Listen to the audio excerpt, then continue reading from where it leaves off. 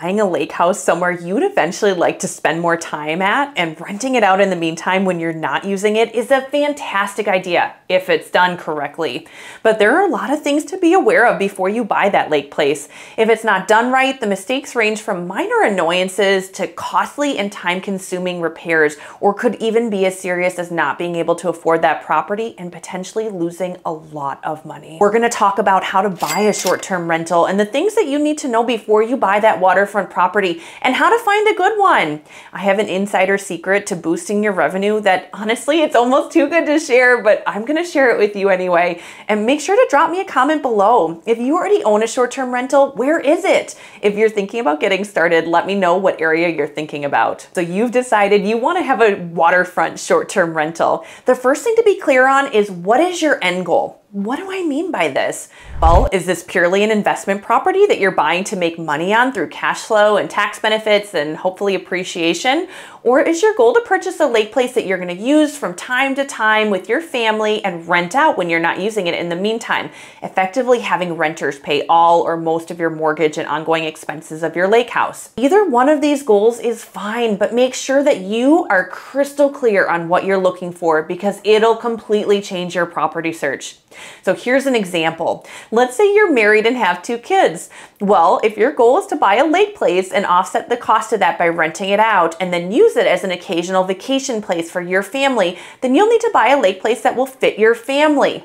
This might not be the most profitable short-term rental option for you, but that's okay because it's what you all want for the future. Now, in the area you're looking, let's say a 1-bedroom cabin might bring you the best returns. And if you're purely looking for a short-term rental that's going to bring you the best returns, then the configuration of the property won't necessarily matter for your family. You're just looking at your bottom line.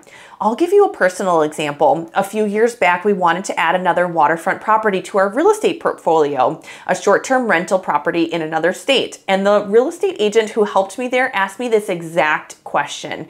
Is this purely an investment, or is it somewhere my family and I are going to use for ourselves sometimes? And I answered the question, oh, it's purely investment. But then the properties that I was most interested in were actually homes that I would want to bring my own family to visit and stay at someday. So I actually wasn't clear for myself what our goals were on my own property search.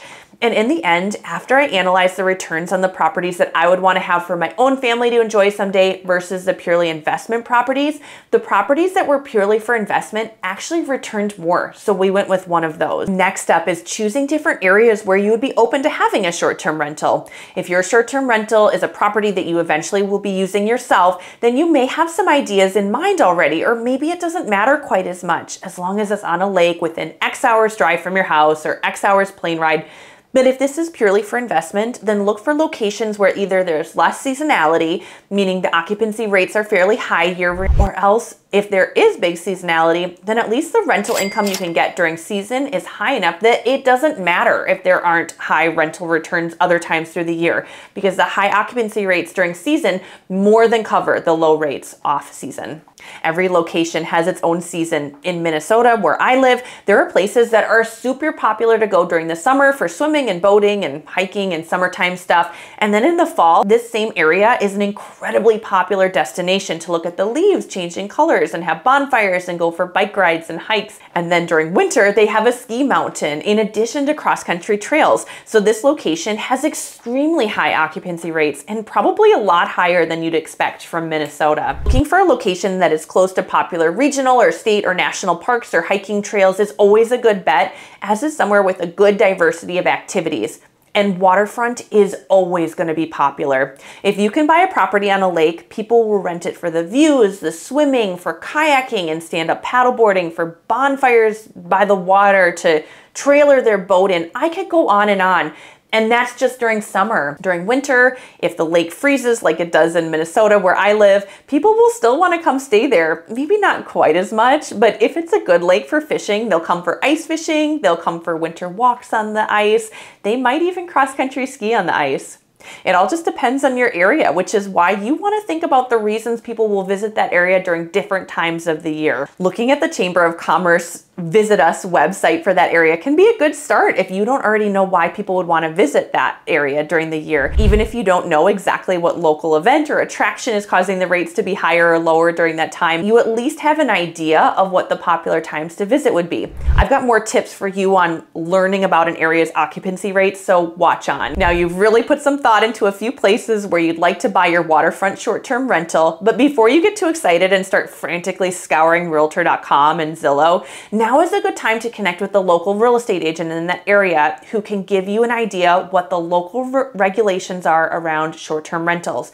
Don't just find anybody online. A waterfront property is a special property with very unique components to it, and it needs somebody who's experienced and knows what they're doing. I have a network of agents around the country who specialize in helping people find that great waterfront property for them. So make sure to get in contact so I can put you in touch with someone who focuses in the area you're looking. That local agent will be a great first point of call for the rules and restrictions around short-term rentals. But listen to what I'm about to say.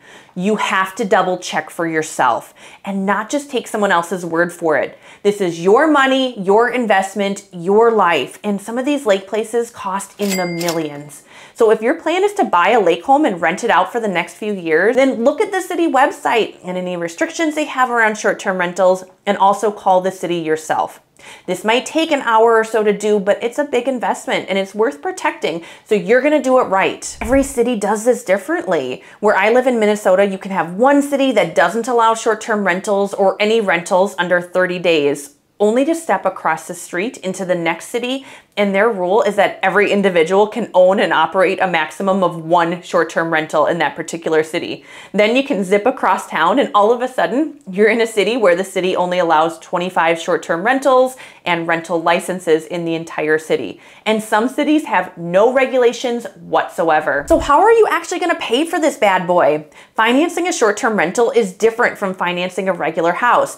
First, you'll likely have to put down 25% minimum, and when you put down 30%, the loan terms and interest rates are more favorable. Next, the interest rate is going to be higher for an investment property than for a home you plan to live in. It used to be that if the property you were purchasing was going to be used as a second home, it would qualify for the same interest rate that you'd be able to get for your primary residence, but lenders have done away with that now. And don't forget, if the property isn't already being used as a short-term rental, then projections of what you think that property is going to bring in aren't going to be able to be used by the lender to help you qualify. It has to be actual income that the property already generated as a short-term rental. Your real estate agent will have at least one helpful and proactive lender that she can recommend, so don't just go online and start looking. Take a recommendation from someone who sells real estate day in and day out. She'll know who the best of the best is so that you're well taken care of and get the best rates and terms. And of course, if you're paying cash, you won't have to worry about any of these considerations.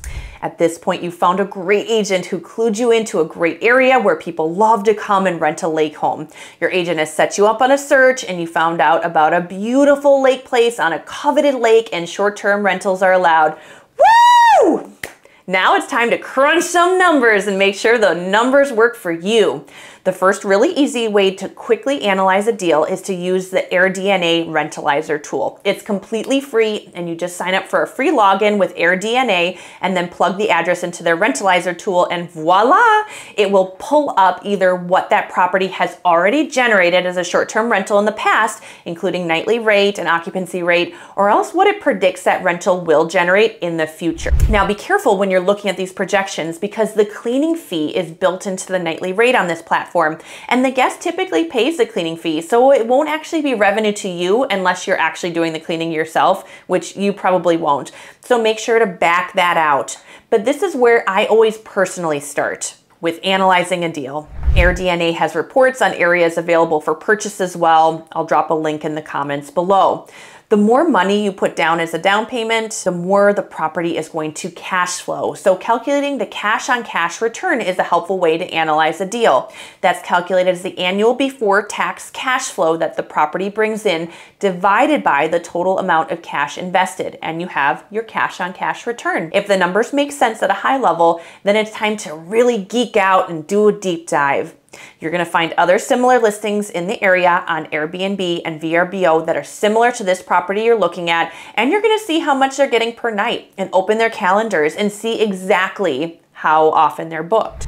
You're gonna get a free short-term rental Excel spreadsheet from AirDNA or Stessa. Again, I'll drop a link in the description so you can check them out. Into that spreadsheet will go your estimate of how much are the monthly utility bills, how much you're gonna have to pay a property manager, a guesstimate of how much maintenance and repairs will be, how much property taxes are, as well as any hosting and occupancy taxes that you'll have to pay, the cost to furnish the property, if there's an association, what the fee is for that, supplies, towels, linens, putting the dock in and out every fall and spring, landscaping.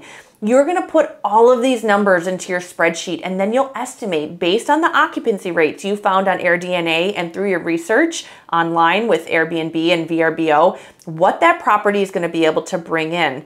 Don't forget that if this is a property you're planning to use yourself, to budget that into your numbers too. You aren't necessarily gonna rent the home from yourself during the time you're staying there, so that will be a time you aren't getting income. You'll go back to your Excel spreadsheet over and over and over again, and it actually becomes a lot of fun to analyze the deal. I know that sounds kind of dorky, but it's a fun project, and real estate is a fantastic way to build wealth, no matter whether you're buying for purely investment or for something for you and your family to enjoy a bit along the way as well. Now for my top tip that's almost too good to share, but I'm gonna share it with you anyway. I come across properties from time to time where the revenue it's bringing in is literally mind-blowing. It's so much higher than other short-term rentals. And the common thread that is almost always that these properties have more than one unit that's able to be rented. But, and this is the key, all the units are able to be rented as short-term rentals. So if you're able to put an accessory dwelling unit in the yard of your short-term rental, or you're able to build an apartment over the garage or separate the lower level into its own apartment, and you're able to legally rent both of those dwellings as short-term rentals,